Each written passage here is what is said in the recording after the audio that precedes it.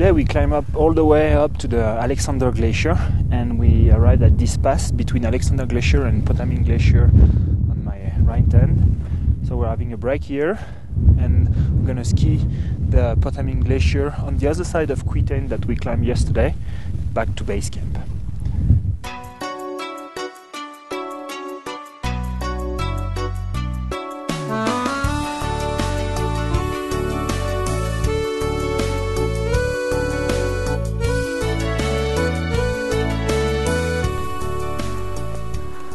Alright, there's a big crevasse on this side, the Bergschirm, and it seems like there's not lots of snow, so we're gonna ski it, but all roped.